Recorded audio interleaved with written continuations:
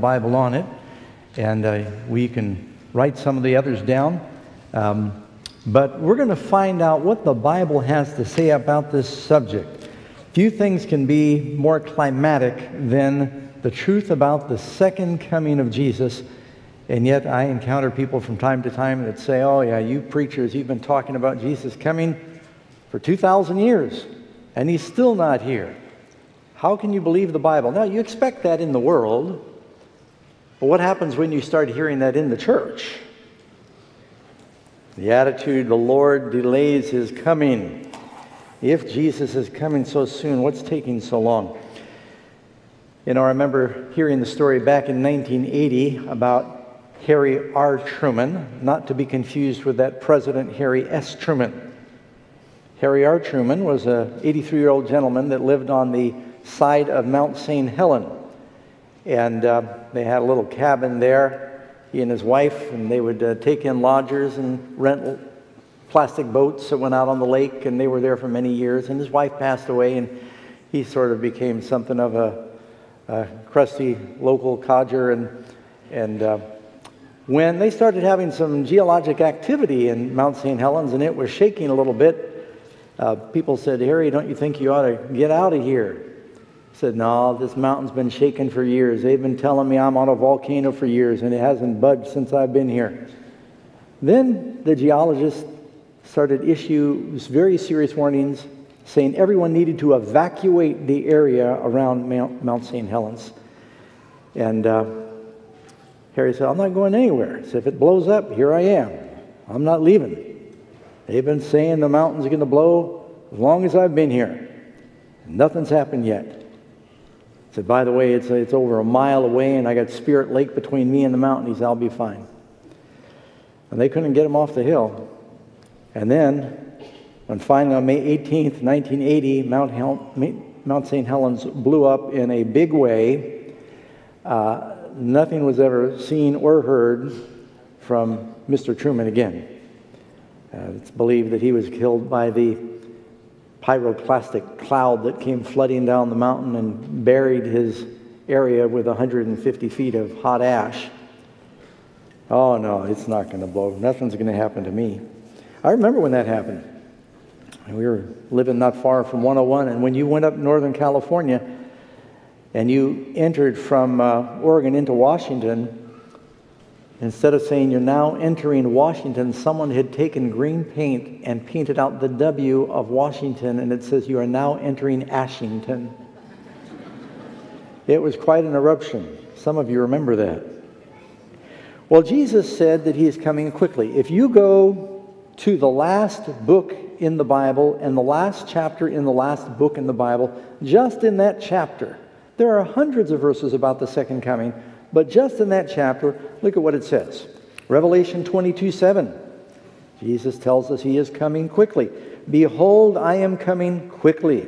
Blessed is he who hears the words of the prophecy of this book.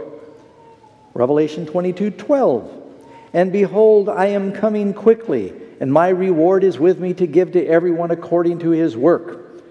Revelation 22:20. Last verses in the Bible here.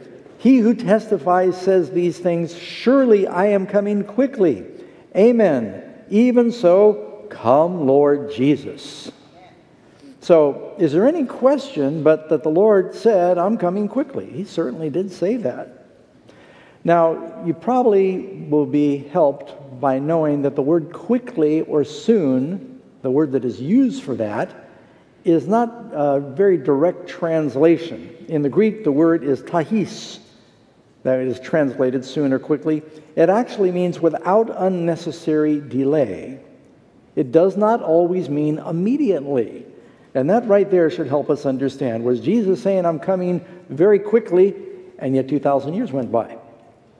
Keep in mind when God told Adam, I'm going to send the Messiah, a Redeemer, and every Jewish mother hoped that her child would be the Messiah. But after 100 years went by, 500 years went by, 1,000 years went by, and they kept saying, he's coming, the Messiah's coming. 2,000 years went by, 3,000, 4,000 years went by. Finally, the wise men come into Jerusalem and they say, "Where is he that is born King of the Jews?" And God's people had grown tired of waiting. The only ones who were really looking for his coming the first time were some shepherds and some Gentile wise men. God's people were troubled by these wise men that said, "We've heard the king has come." It had become a ritual for them. They weren't really thinking it was going to happen. Could that happen to the church again? Well, here we are 2,000 years after Jesus said, "I will come again." And he says, "I'll come quickly." But quickly and soon, like I said, they're words that have perspective. It's a relative term. If I say the popcorn will be ready soon, and you're using a microwave, you're talking 3 minutes. If you ask newlyweds, "Will you be planning on starting a family soon?" and they say, "Yes, soon." Well, that could be 3 years. It's at least 9 months. So soon means different things, depending on the context. When you're speaking about the context of eternity, well, soon, of course, takes on a little different form. Now, you have to have an eternal perspective. God tells us to look at time the way God looks at time. Psalm 90, verse 4. "For 1,000 years in your sight are like yesterday when it is past." It's like a watch in the night. So when God says soon, keep in mind, he lives forever. Psalm 90, verse 10. "The days of our lives are 70 years, and if by reason of strength they're 80 years, yet their boast is only labor and sorrow, for it is soon cut off." 80 years, soon cut off? You know, someone asked Billy Graham what was one of the most important things he had learned in his life. What did he learn about life that really stood out? He said, the brevity of it. He was in his 90s, and he lived, of course, to 99. He was in his 90s. He said, "The thing that's impressed me so much is the brevity of life." Yeah, I'm in my 90s, but it went by so quick. So keep in mind, it doesn't matter at what time in the continuum Jesus might come in your life, it's soon. You know, for most of the world, it's going to be too soon. That's right. Most of the world will not be ready. It's going to overtake them as a surprise. Psalm 39, verse 5. "Indeed, you have made my days as a handbreadth. My age is as nothing before you. Certainly every man at his best is but a vapor." Just our life, it's like the morning fog, the sun comes out and poof, we're gone. You look at the history books, look at the generations of people that have lived, people like you, and you think, where have they gone? I mean, their lives right now, they're a dash in the cemetery. And so when God says, "I'm coming soon," when we get to heaven, we'll say, "Yeah, it really was soon." And after that first 1,000,000 years go by, you'll say, "Wow, it was really quick." Our lives are short compared to eternity. James 4:14, "For what is your life? It's even a vapor that appears for a little time and then it vanishes away." A man asked the Lord, "So Lord, what is a 1,000,000 years for you?" The Lord said, "Well, it's like a minute." Wow. "And Lord, what is $1,000,000 for you?" He said, $1,000,000 would be like a penny. He said, "Yeah, $1,000,000 would be like a penny for me." Then he thought and he said, "Lord, can I have a penny?" He said, "Sure, in a minute." 2 Peter 3:8. "But beloved, do not forget this one thing, that with the Lord a day is as 1,000 years." Peter is quoting what Moses wrote in Psalm 90. "A day is as 1,000 years, and 1,000 years is one day." Let me pause there real quick. 1,000 years is a day, based on adding up the ages in the Bible, and no one knows exactly. You need to stay away from setting dates. I'll share some more scriptures about that in a moment, but you can just look at the panorama of history, and we know that Adam was created somewhere approximately 4,000 years before Christ. And then 2,000 years later, Abraham was born. And then 2,000 years later, Jesus was born, and here we are 2,000 years later. And then we live and reign with Christ for 1,000 years in heaven during the millennium, right? Total of 7,000 years. And that 1,000 years in heaven is going to be like a Sabbath. 6 days you work, 1 you rest. God in history Jesus is sowing the gospel seed 6,000 years, and then you let the land rest for 1 year. A person might be a slave for 6 days, but then the 6 years, 7th year, he goes free. You see this pattern all through the Bible. So it shouldn't surprise us that here we are 6,000 years after creation, approximately, which means that we're right on the cusp of sundown Friday for that millennial Sabbath. A day with the Lord is as 1,000 years. So God is not late, as some men count slackness. Why is God waiting? The Lord is not slack concerning his promise. He's made a promise. He's not slack, as some people count slackness. It's based on their counting. They think that he has not come. But he is long-suffering to usward, not willing that any should perish, but that all should come to repentance. You know that when you fly in an airplane, that sometimes it'll say the plane is supposed to take off at 10 o'clock, and you're sitting on the plane, and the door is still open, and people are still boarding at 10:15, and you're thinking, we're going to be late. And lo and behold, they get there on time. You know why? They build in an anticipated delay to try to get some straggling passengers, to get as many of them as they can. More passengers they leave behind because maybe they're late on another flight, they lose money. And so, yeah, they say departure 10 o'clock, but they don't always shut the door at 10 o'clock. Have you noticed that? Because they're wanting to get as many as they can. Well, the Lord, he's wanting to get as many as he can. He's not late. He's still going to arrive on time. I promise you that. So we've got to be careful about setting dates and false alarms. And one reason people say, well, where is the Lord? Is because so many people through history have set dates, even in our lives. In recent years, we've had different people that, Harold Camping, Hal Lindsey, others that have tried to peg a date for the second coming, and then it comes and goes, and people say, well, he's never going to come. If another false alarm, pretty soon after someone cries wolf so many times, you think he probably is no wolf. You know that story. And then when the wolf really does come, people aren't ready. The devil is using all of these false alarms to put God's people to sleep. Say, see, everyone says he's coming. It doesn't happen. Matthew 24, verse 23. Jesus said, if anyone says to you, look, here's the Christ, or there, do not believe it. For false Christs and false prophets will rise and show great signs and wonders, and deceive, if possible, even the very elect. See, I've told you beforehand. Therefore, if they say, look, he is in the desert, go not out. Look, he is in the inner rooms, do not believe it. It will be like lightning coming out of the east, even unto the west. And so everyone's going to know when he comes, but he says there'll be false Christs. Same chapter, verse 4 and 5. Take heed that no one deceives you, for many will come in my name, saying, I am the Christ, and deceive many. Many false Christs and many false dates that people set for his return. Now, just to show that God knew that his coming was not going to happen in the first generation after Jesus. It's not like Jesus gave a bad prophecy when he said, I'm coming quickly. Look what Paul said in 2 Thessalonians 2, verse 1. Now, brethren, concerning the coming of our Lord Jesus Christ, this is the context of the second coming, and our gathering together to him, being caught up to meet him in the air, we ask you not to be soon. I thought he was coming soon. It says, don't be soon shaken in mind or troubled, either by spirit or by word or letter, as if from us, that the day of Christ has come. Let no one deceive you by any means. Some things have to happen before he comes. Now, he may come for you if you die. But as far as the world, the main literal second coming, there's some things in prophetic chronology that have to happen. For that day will not come unless a falling away comes first, and the man of sin be revealed, the son of perdition.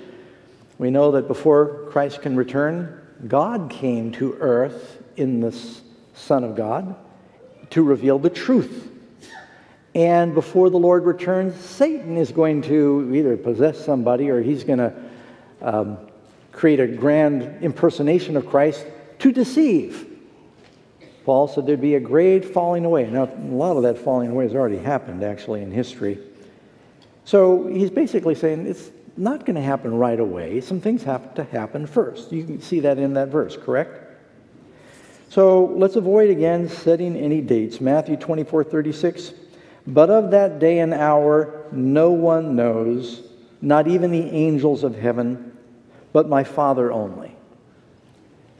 Now, because no one knows the day or the hour does not mean we're not to know when it is near. Jesus gives us signs so we can know when it's near. We'll mention that in a minute. Acts 1:6. Therefore, when they had come together, this is after the resurrection, Acts chapter 1, they asked the Lord, Lord, will you at this time, they're asking for a time, restore the kingdom to Israel? And what did Jesus say? It is not for you to know the times of the seasons which the Father has put in his own authority. Don't be trying to calculate the date. If we'd put that energy into living holy lives, we'd have a better church, I think. But you'll receive power when the Holy Spirit has come upon you, that you might be my witnesses. Jesus said, don't waste all your time sequestered in some church steeple trying to calculate the date of my return. Instead, let your light shine. Tell people that I'm coming back again. Luke 19, verse 11 and 13. Now, as they heard these things, he spoke another parable.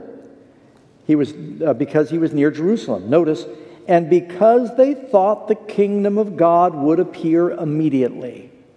Jesus gives them a parable because they thought the kingdom of God would appear immediately. He didn't want them to think it was going to appear immediately. The kingdom of God did come spiritually right away. Jesus said the kingdom of God is at hand. That's the spiritual kingdom. It's already here. When you invite Christ into your heart as your king, that's where he reigns as king. The spiritual kingdom is available now. The literal kingdom, where Christ comes to this world and the devil is destroyed, that kingdom hasn't happened yet. So he speaks a parable to him, and in the parable, it's a parable of the 10 minas. He has his servants. He delivers these minas as money to them, and he said, do business till I come. Occupy till I come. What does Jesus want us to do until he comes? Stay busy doing his work. You know, someone said the secret to the Christian life is you want to live like this might be your last day, and you want to plan like you could be here 1,000 years. You want to stay busy, you want to plan ahead, and but at the same time, live every day like it could be your last day. I remember, it's happened to me a couple times where I've preached to a group of people, and then I heard before the week passed that someone that was in the crowd died. And I always have to evaluate, was I clear with the gospel? Did I do everything I could do in my capacity to call them to a decision in Christ? It could have been the last sermon they heard. And so we never know. Most of us, God is good, you know, we eventually get old, we get sick, and we die. But some people are taken by surprise. So you want to be ready all the time. Amen? He said, occupy till I come. John 21:18, Jesus, as he's meeting, one of his last meetings with Peter and the apostles, he says to Peter, most assuredly I say to you, when you were young, you girded yourself, you dressed yourself, and you walked where you wished. But when you are old, what do you mean, Lord, when I'm old? Aren't you going to come before I get old? How many people have wondered that? Lord, I'm not going to get old, am I? Years ago, when I first became an Adventist pastor, I had the option to opt out of Social Security, where they would not take it out of my paycheck. Not everyone has that option, but ministers had that option. I said, I'm not going to need Social Security. Jesus will come before I get old. So I'm letting you all know because I may need some help in the future.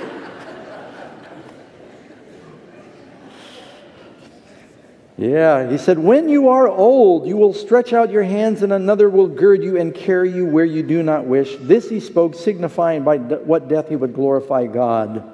And he said, follow me. Nobody knows how much time they have. In the book Christ Triumphant, page 343, it says, no one has a true message fixing the time when Christ is to come. How many people? Nobody. No one's got that message to fix the time. Be assured that God gives no one authority to say that Christ delays his coming either. 5 years, 10 years, or 20 years. Be ready also, for the Son of Man comes in an hour when you think not. We've got to be ready all the time. Amen? Now, this brings us to the point of where we are today. The Lord foretold, just before his coming, there would be cynical servants in the church that are scoffing the idea of the imminence of his return. That is very dangerous and unhealthy. 2 Peter 3:3, know this first, that scoffers will come in the last days, walking according to their own lusts, and saying, where is the promise of his coming? For since the fathers fell asleep, all things continue as they were from the beginning of the creation. Back in the days of Noah, God said a disaster, calamity is coming, and he preached for 120 years, and at first some people were thinking, well, it could happen. The world is pretty wicked. They may have even helped Noah build the ark. But then as year after year went by and it never rained, they started thinking, all things continue as they were from the beginning. Peter's actually referring to Noah's time, and then the flood came and took them all away, and very few were ready because they had scoffed at the invitation and waited until the door was closed. Could history repeat itself? There's another flood coming. The Bible says this time the heavens and earth are in store to be cleansed by fire, not by water. Matthew 24. Jesus in Matthew 24, what is he talking about in Matthew 24? The disciples are asking, what are the signs of your coming, the end of the world, destruction of Jerusalem? And in that discourse, starting at verse 48, Christ said, but if that evil servant says in his heart, my master is delaying his coming. What kind of servant? If the evil servant begins to scoff and say, he's not coming back, it's been so long. The master of that servant will come on a day that he's not looking for him, and an hour that he is not aware of. And he will cut him in two and appoint him his portion with the hypocrites, and there will be weeping and gnashing of teeth.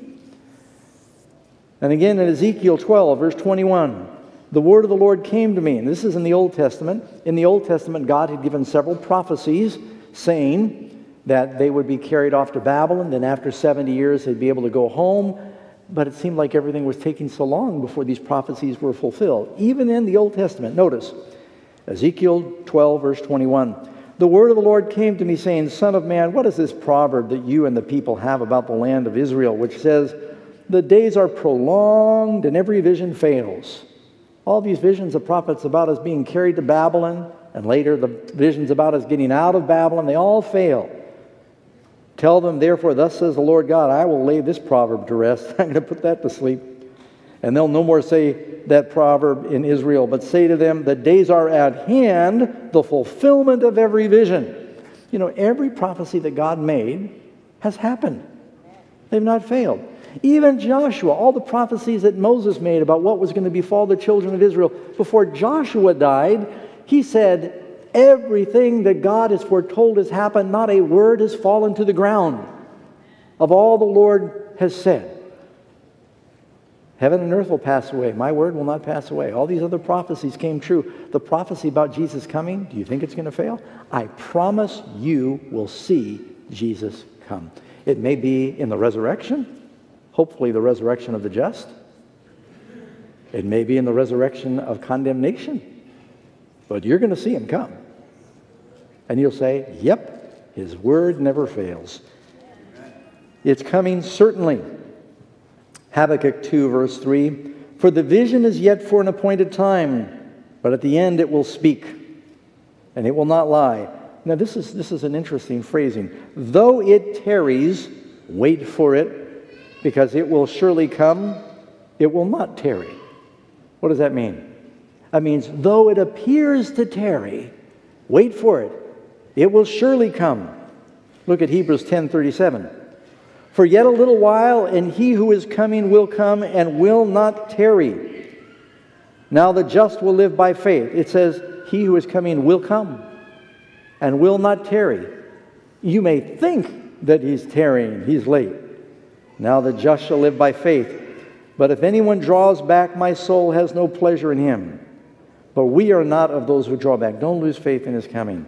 We are not of those who draw back to perdition, but those who believe to the saving of the soul.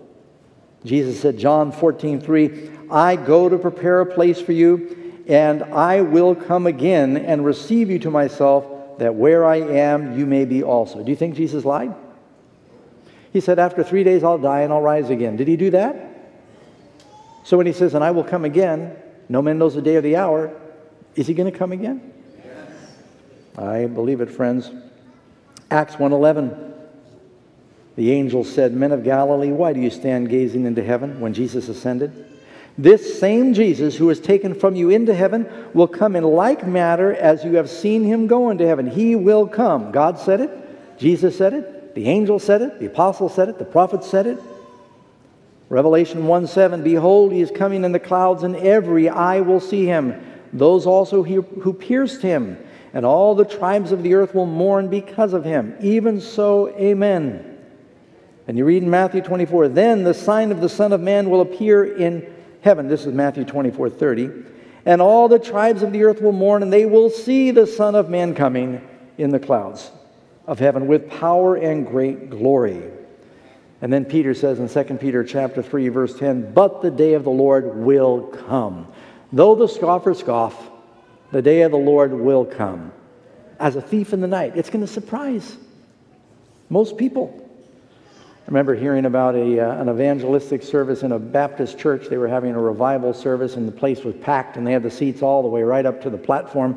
And this is one of those old-time, kind of charismatic Baptist preachers, and he went back and forth on the platform. And when he wanted to make a point about Jesus coming soon, he'd go right up to the edge, and he'd shake his fist. He'd say, "I am coming soon." Then he'd walk back and forth, and he'd rant and rave, and he'd come back out, and he'd say, "I am coming soon." And the third time, he gave some more scriptures and waved his hands in the air and wanted to really emphasize the point. And he came forward and said, "I am coming soon." And he tripped on the microphone wire, and he fell off in the lap of a couple that were right on the front row. He untangled himself, got back on the platform, and then he apologized to the couple. And the man stood up and said, "Don't apologize, Pastor. You warned us 3 times. Jesus said, "I am coming soon." I mean, he said, "I'm going to come again." How many warnings do we want? He's going to come again. There's a Russian proverb. It says, "God is never late, but he's seldom on time." 2 Peter 3:9, "The Lord is not slack concerning his promise, as some count slackness." He's going to come. So, how do we know when his coming is near? Why should we as a church and as a people be emphasizing the second coming? Haven't Christians been doing this for 2,000 years? What makes us any different? Because God gives us, in the scheme of prophecy, an outline so we know where we are. And when you look at that outline, there are things that have to happen that have happened. So we know that we're living in the last age of the church called the age of Laodicea. That's very clear. Furthermore, we know we're living at the time when a deadly wound was inflicted and has been healed. And you've got the 10 horns that appeared. We're living at a time following the great tribulation of the dark ages. We're living in a time when man is destroying the earth. What other time in history has the church been getting together and saying, we're going to have councils on how to save the environment? Do you know, the book of Revelation says God will destroy those who destroy the earth. What other time in history was like that? We're living in a time when the gospel can go into all the world. Jesus said, Matthew 24:14, "The gospel of the kingdom will be preached in all the world for a witness unto the nations, then the end will come."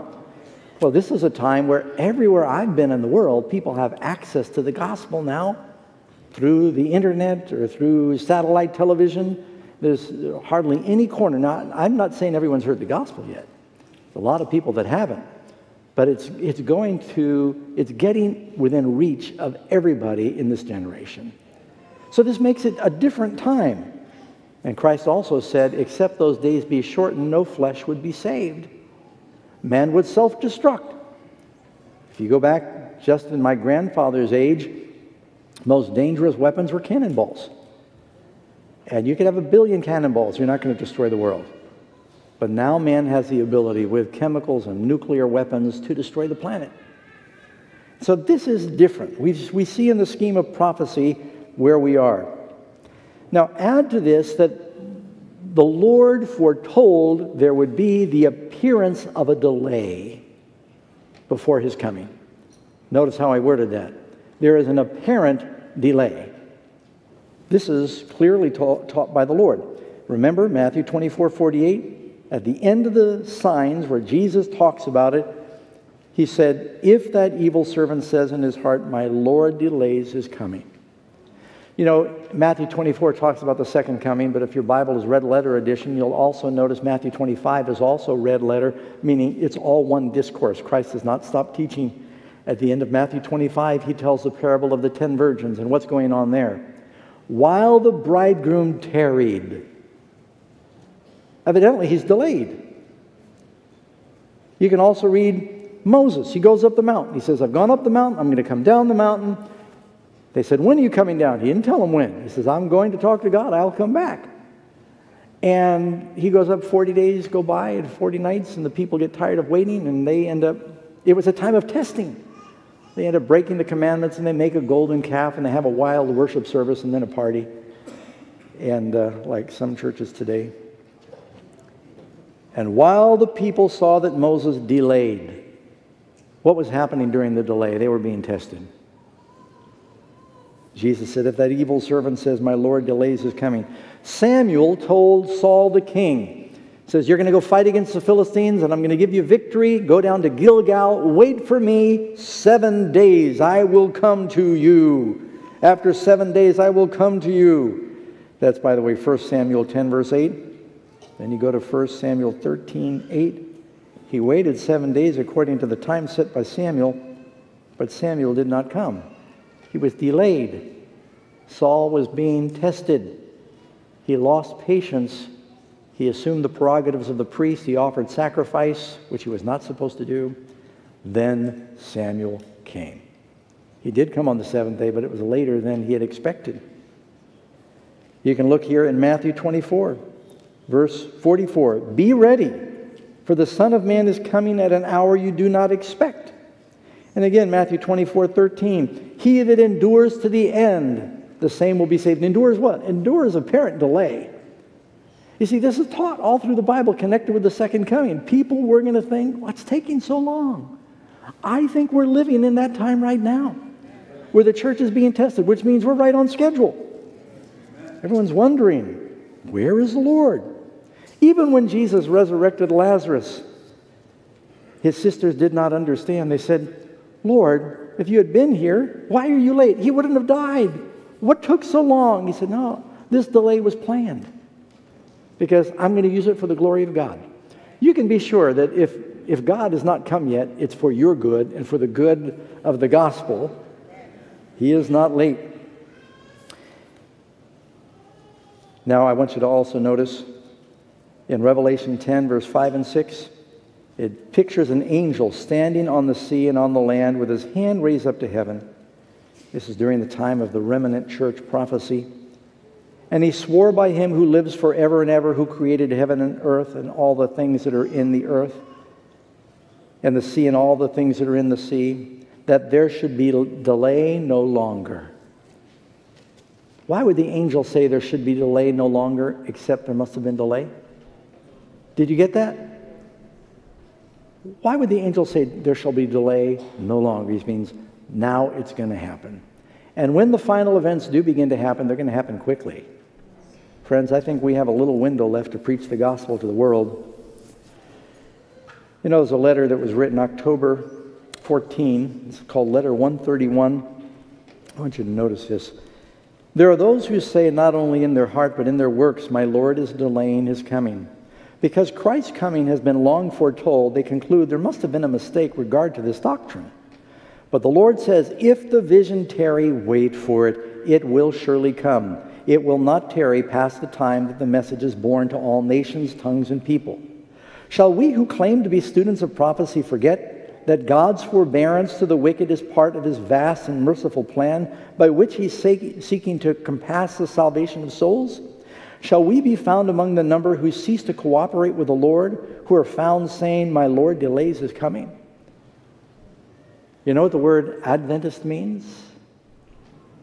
It's a people who are excited about the imminent advent. They are proclaiming and living in an expectancy of the imminent advent of the Lord. How sad if Adventists cease to be Adventists. Another reason it is so important to keep this expectancy alive is there is a sanctifying influence when we realize that our lives are limited, that for every one of us listening, Jesus is coming soon. It is true.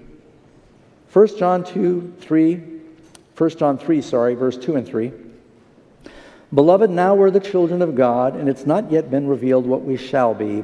But we know that when he is revealed, when he comes, we shall be like him, for we will see him as he is. And everyone that has this hope in him purifies himself just as he is pure. Looking forward to the coming of the Lord has a purifying influence on us.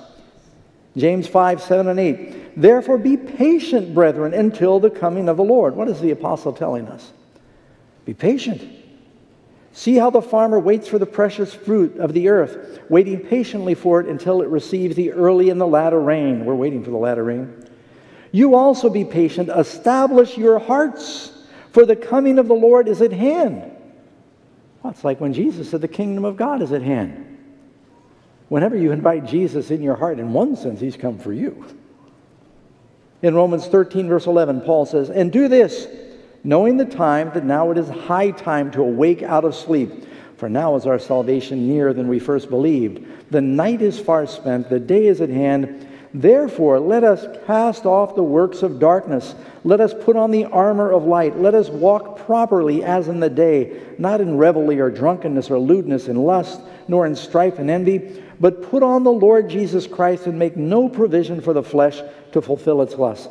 How do we respond to the truth that Christ is coming back? Don't make a provision for the flesh. Live godly lives. 1 Thessalonians 3:13. So that he might establish your hearts blameless in holiness before our God and Father at the coming of the Lord Jesus Christ with all of his saints. Why is the Lord waiting as long as he can? Not just for the world, but for the church. Because he's calling on us to be holy. And we ain't there yet. He tells us he wants us to establish our hearts that we might be ready for his return. 1 Thessalonians 5:23. Now may the God of peace himself sanctify you completely. May your whole spirit, soul, and body be preserved blameless at the coming of the Lord Jesus Christ. Notice the emphasis on holiness before his coming. The Bible tells us that we are to pray always, that we are accounted worthy to escape all the things that are going to come upon the world and to stand before him blameless when he comes. That should be our goal, that we're living lives where we're a witness in the world. Heard about this man. He pulled up to a stoplight. There was one car in front of him where a lady, unfortunately, was texting on her phone, and this guy was in a hurry, and he was supposed to be a Christian. But when he saw that the light turned green and the lady was looking down at her phone and texting, he finally got impatient. He honked the horn. Well, she looked up and looked over her shoulder, and then the light turned red again. Now he's really mad, and he is banging his dashboard, and he's shouting, he's shaking his fist, and he's carrying on. And while he's doing all of that, he hears a policeman outside his window. And he rolls down the window, and there's a policeman. He's got his gun drawn. He said, "Sir, please get out of the car." So what did I do wrong? He said, "Sir, get out of the car." He says, "I'm allowed to vent and yell and scream in my car if I want to." He said, "Sir, I'm asking you to get out of the car."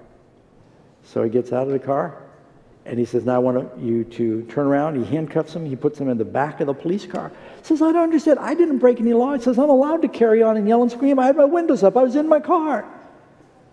Policeman ran a license check, and then he unlocked the handcuffs and he let him go. So this is not the last you're going to hear of me. The policeman said, "Well, let me tell you what happened." He said, "I was right behind you when you started to honk your horn and carry on because that person missed a light."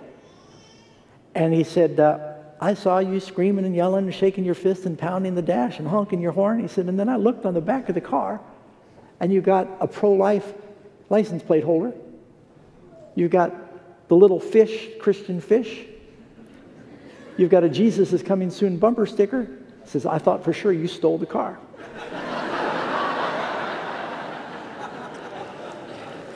So we need to be living like Christians, right? Can't just do the bumper sticker thing.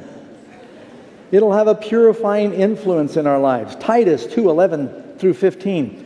For the grace of God that brings salvation has appeared to all men, teaching us that denying ungodliness and worldly lusts, we should live soberly, righteously, and godly in the present age, looking for the blessed hope and glorious appearing of our great God and Savior, Jesus Christ. How do we live? Holy, godly, looking forward to his coming, who gave himself for us that he might redeem us from every lawless deed and purify to himself his own special people, zealous of good works.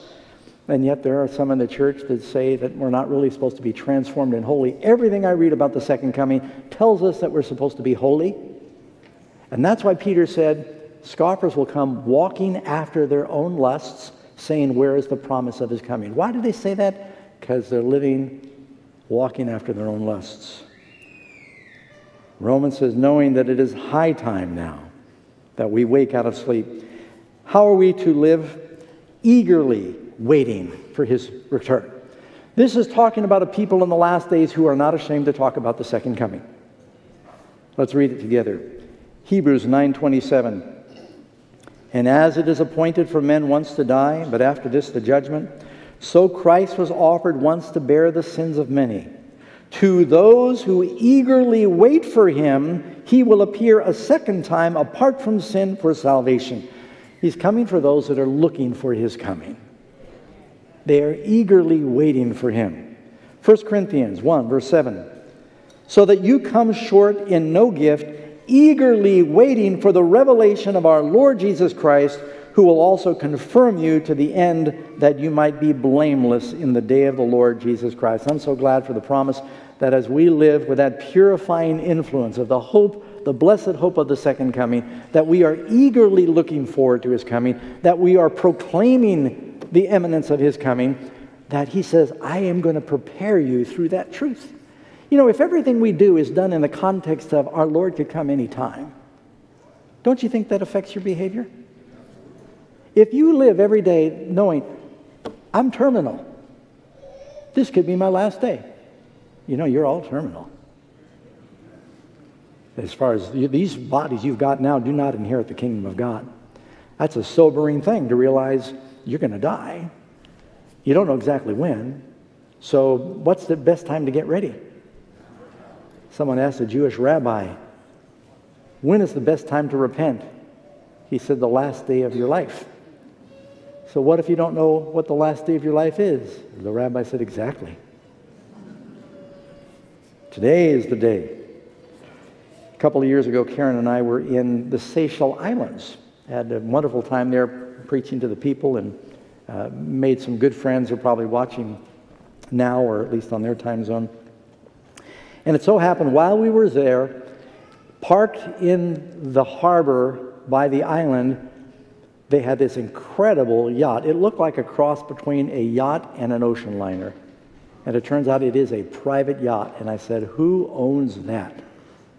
They said, the ruler of Abu Dhabi. And I got his name here somewhere. I don't know if I could say it all. But he's the Prince of Abu Dhabi, ruler of the country. The name of the yacht, it's called the Azam Super Yacht. It was built, completed in record time. It took 4 years to build it. 2013, it's 590 feet long. Almost as long as 2 football fields. Private yacht. It is also not only the biggest yacht in the world, it is one of the fastest in the world. It will go 37 miles an hour. Can you imagine ocean? You could ski barefoot behind that. You really could. But you better have the money for the gas because it consumes 13 tons of fuel per hour at top speed. 13 tons of fuel per hour. It accommodates large open plan. It's got beauty salons and massage and guests, and you can have 36 guests. And it has 80 crew. It costs $600 million to build. Catch this, and it costs $50 million a year to maintain. Because 24 hours a day, all year long, it is staffed with a crew. Oh, it's also got its own private submarine. It's got anti-missile hardware, because the prince is also the head of the military there. It's got water desalinization. It's like a a city. His master suite is all bulletproof. They are the crew. We saw the crew. They're on that boat 365 days a year. It's always manned. They always have to have fresh food ready. Should he come in, it's got a helicopter pad on it. They don't know when he's coming. He doesn't announce because he's worried about security. So they have to live in a state of constant expectancy that the king is going to come at any time, and they have everything spotless all the time. And sometimes he shows up with a party. So they got to have enough food for him and everybody in the party.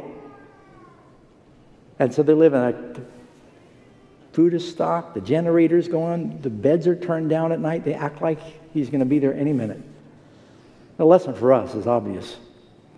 We don't know exactly when. But is your King Jesus more important than the king of Abu Dhabi? Should we as his crew be keeping the boat ship-shape ready, keeping our garments clean, knowing that he could drop out of the sky in his holy helicopter at any time? This is how Christians should live. If for no other reason, because we don't know what our last day is. We want to be ready for his return. Amen? Don't know when that day is, but we know it is soon. Jesus tells us you may not know the day and the hour, but when you see the final signs, lift up your heads. What does it mean for people to be living in the last days with their heads lifted up? It means they're living with expectancy. They are proclaiming, they're talking about Jesus coming again. And you know, this church has exploded around the world because it is a church that talks about Jesus coming. We are the church. This is the age that the world needs to hear that particular message. Get ready, get ready, get ready. The King is coming. Amen? You want to live it in your life? It has a sanctifying influence. You want to share it with all around you. If that's your desire, why don't you stand with me? We're going to sing a song we don't often sing, but it's got a perfect message. It's number 207 if you use your hymnals. It may be at morn. And let's sing this with our hearts.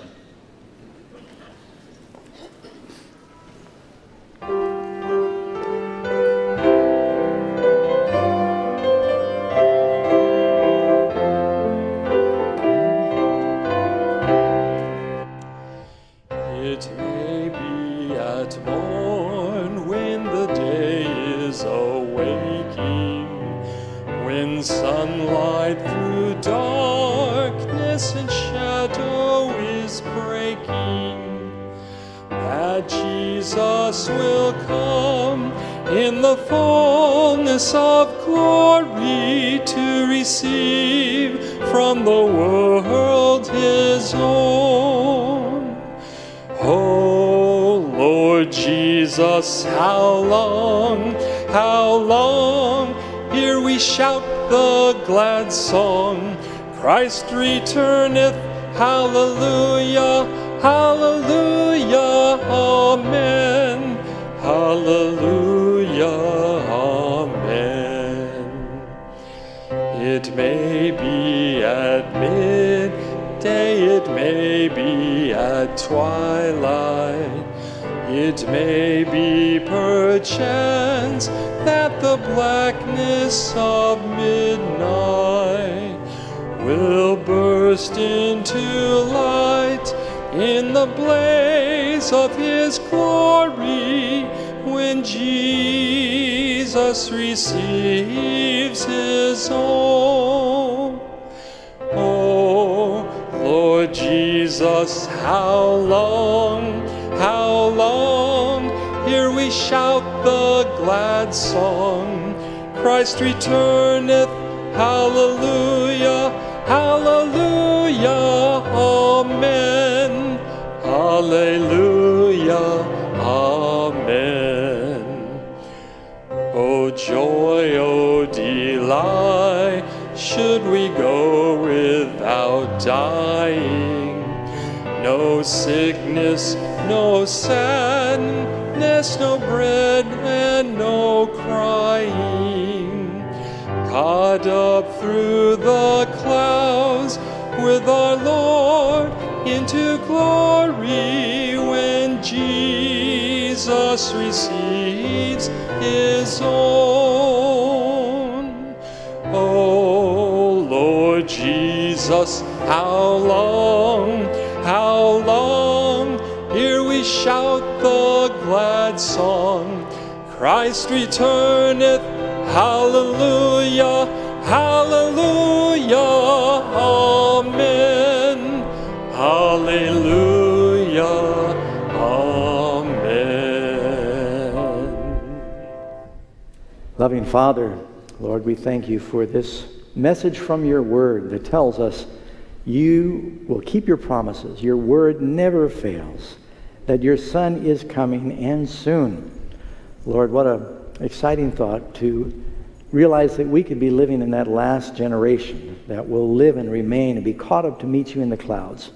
Whatever the time, I pray that we can live in such a way that we are all sanctified by the truth that this life is temporary, that you are coming soon, and that your kingdom is going to be the one that will last forever. Bless each person, Lord. I pray that we will have our priorities straight of seeking first your kingdom, laying aside the sins that beset us, running that race by fixing our eyes on Jesus.